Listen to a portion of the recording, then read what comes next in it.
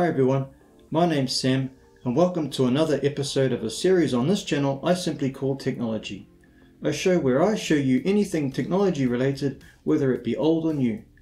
Today we'll be taking a look at this steam engine that I created when I was 16 years old back in high school. Okay, so here we are outside. I've placed the steam engine on a table and I'll go through the process of getting it running. I have eye protection on. And I also have a fire extinguisher nearby as a safety precaution. The first thing I do is remove the safety valve cap and begin filling the boiler up with water. Once it's filled to about halfway, I screw the safety valve cap back on. Next I remove the burner from underneath the boiler and remove its cap. Then I proceed to fill the burner with denatured alcohol. This is what provides the fuel source for the burner. I put the cap back on and place it back under the boiler. Now I loosen the tension screws on each side of the cylinders. This is done so that I can put a little oil down in between where the cylinders oscillate on the engine block. I also put a little oil on the pistons and on the crankshaft. I also oil parts of the gearbox. Then I tighten the tension screws back up. Next I remove the burner again, light the wicks and place it back under the boiler. I take a look here as I might be able to see the flames, but it's quite difficult to see them. As you can see here, there is some moisture forming on the outside of the boiler. I'm not sure exactly why this happens. My guess is that it's condensation. If you have any ideas or know why this happens, let me know down in the comment section. Once the boiler has been running for some time, I notice some drips coming out of the exhaust. This is generally a good sign because it shows that hopefully there are no blockages. There is also some water coming out from between the cylinders and the engine block. I decided to make a couple of steam engine models in Blender 3D to help explain how they work. These engines are based on the oscillating cylinder engine I made, and they are pretty much the simplest steam engine you can build. Let's take a look at how it works. As you can see, this is a different design than the one I created. As the water inside the boiler heats up, it creates steam pressure. This pressurized steam travels along this pipe, where it enters the engine block. As the cylinder oscillates, pressurized steam fills the cylinder and pushes the piston down. This causes the flywheel to rotate, and because of the conservation of angular momentum in the flywheel, the steam is pushed out the exhaust. This process is repeated many times per minute, depending on the rated RPM of the steam engine. Let's now take a look at the model based on the one I created. It works in a similar way to the single cylinder oscillating engine. But where the single cylinder engine has a counterweight with the conservation of angular momentum to push the exhaust steam out, this twin cylinder engine uses both cylinders to help exhaust each other's steam.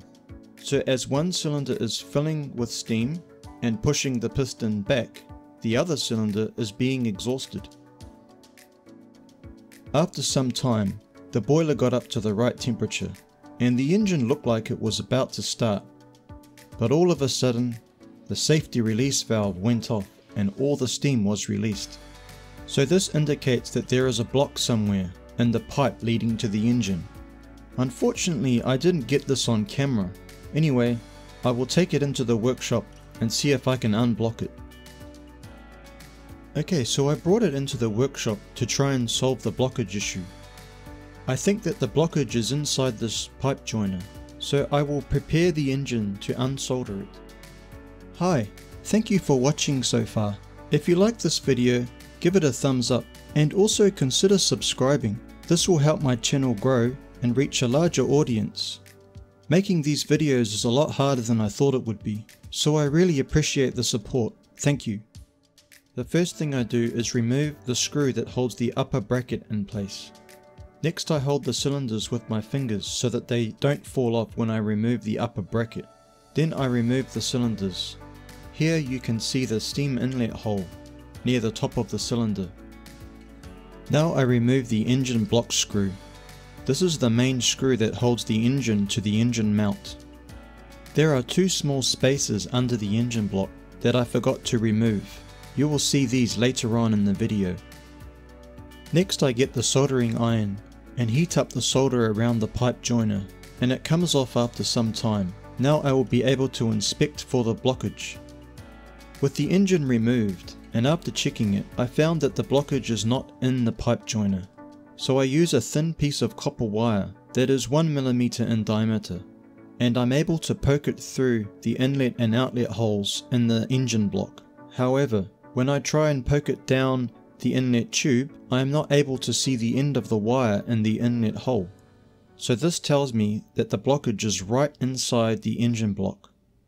So I get some thicker copper wire and make an angled cut in the end of the wire to make a type of drilling tool and use it to remove the blockage.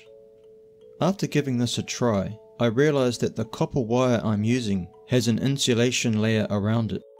So the insulation layer is now also inside the inlet tube, adding to the blockage. Lesson learned.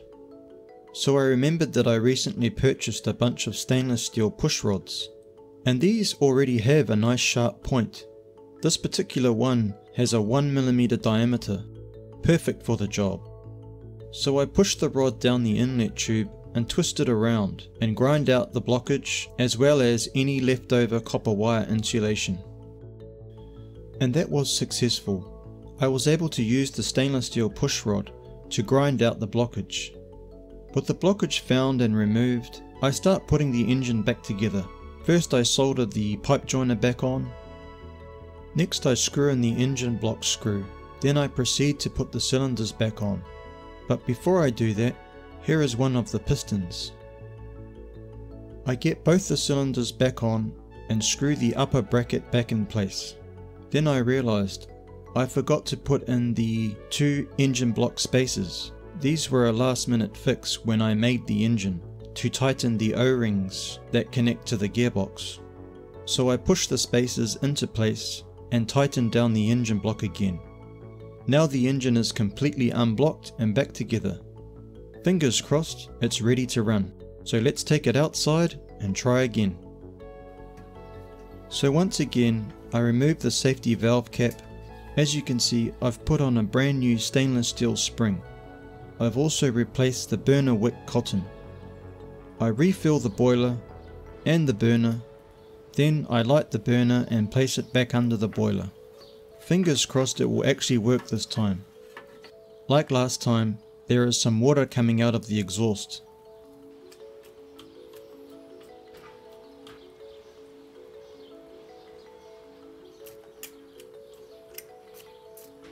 And after some time, the steam pressure has built up. You can see it coming out from between the cylinders and the engine block.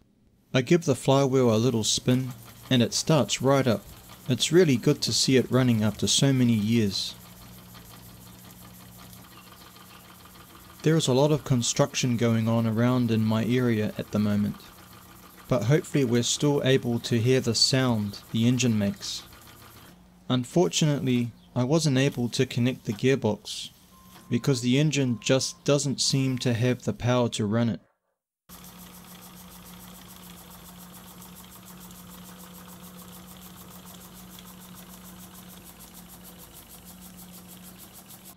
I suspect the reason is that the burner is also blocked, and there is not enough fuel reaching the last two cotton wicks. I think that once I get the burner sorted out and all three wicks are burning, it will provide enough steam pressure for the engine to run the machine as well. But overall, I'm really happy just to see it running again. In the future, I would like to attempt to build another steam engine. So this brings us to the end of the video. If you liked this video, give it a thumbs up. If you didn't, give it a thumbs down. If you want to see more content like this, feel free to subscribe and I'll see you in the next video. You might also like to check out some of my other videos, here and here. Thank you for watching.